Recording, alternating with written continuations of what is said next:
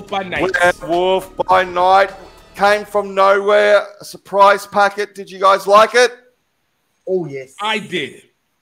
Going back to what I said before with Andor, Disney is throwing middle fingers to the internet, to your perception, to your expectations, and they say, oh, you think we're scared of doing some gory stuff?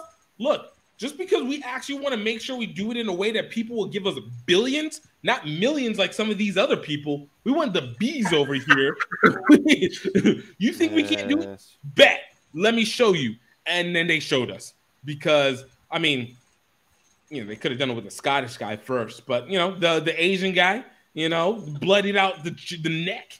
And then all them soldiers right after, slicing and dicing, gave us red blood. They didn't back out and be like, oh, we got to do green like Sony. Nah, they said straight red blood going through. And you know when they even started that? Miss Marvel. Told you. Don't underestimate Disney. Disney reads. Disney is the best evil empire of all time. There we go. Gift is standing up for Team Disney. That is the true empire, all right? Yes. I loved it. Yes. Oh, yeah, I don't have much to say that hasn't been said anyway. The setup, the originality of it.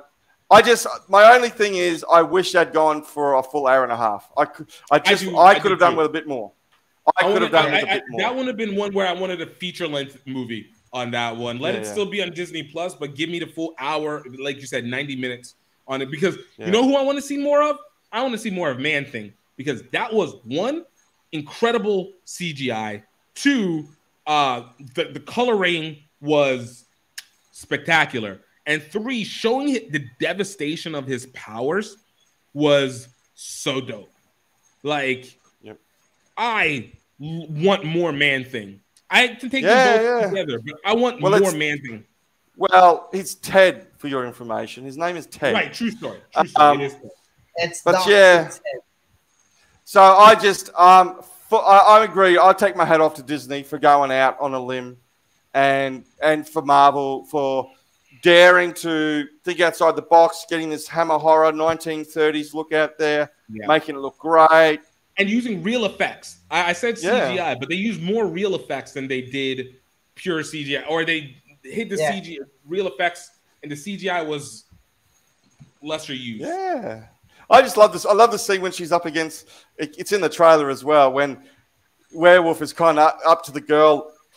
She's up against the, in the cage, and she's sitting back like that. And it just looked, and the cameras, it just looked pure Hammer horror. Yeah. It just looked like they've absolutely nailed that.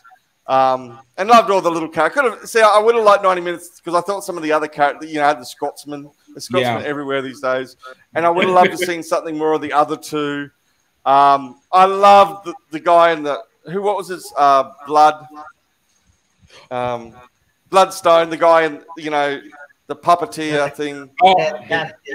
I thought that was just it was right out of B movie stuff. You know, that was like so kind of cheapy and so it just could have gone a bit longer. That's my only thing about it. I think that's, if you have that as a complaint, same with me. If that's a complaint that you have for your programming, you've done great.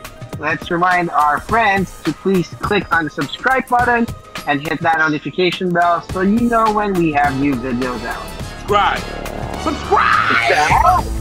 Subscribe! Oh, God.